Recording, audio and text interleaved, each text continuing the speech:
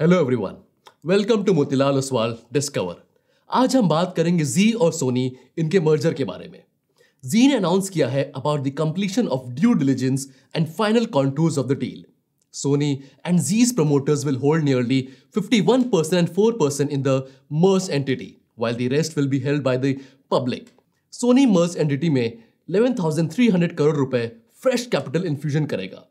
The fund infusion will mainly be through rights issue of rupees 7,950 crore, payment to the promoters of Z5 rupees 1,100 crores in the form of non-compete compensation जो Z utilize करेंगे in the form of new shares, जिस वजह से stake increase होगा to 4% from 2% in the merged entity and existing cash on the books of the merged entity. Management expect कर रहा है overall synergies of 6 to 8% driven by revenue. While revenue synergies generate होंगे in the first year of the merger, cost synergies may take a longer period to fructify. OTT segments के merger का decision लिया जाएगा by the boards of the merged companies. पिछले 2 सालों से merged entity की spending ability annually 3,000 crore रुपए है, जो similar है Netflix की 3,000 करोड़ रुपए की India content investment over the last 2 years.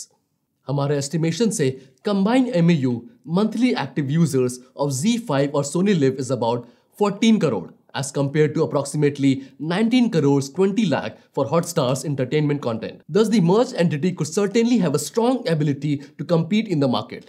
Deal address कर रहा है पिछले कॉर्पोरेट गवर्नेंस और बैलेंस शीट इश्यूज को। सोनी जैसे स्ट्रेटेजिक पार्टनर के पास ये एबिलिटी होगी to leverage large scale opportunities in the Indian media space. Merge entity को एक स्ट्रॉन्ग बोर्ड मिलेगा जो सीनियर मैनेजमेंट, जिसमें current managing director mister Goenka के साथ एक बहुत स्ट्रॉन्ग ऑपरेशनल बैकग्राउंड भी जुड़ जाएगा। There is a possible upside from the merged entity's higher competitive position in the market and synergy gains, given that दोनों companies का एक significant potential है to improve profitability. The stock is still trading below 20x, including SPNI. Improving corporate governance and operational performance could significantly aid in the long run. We give a buy rating to ZEE with a target price of rupees 425.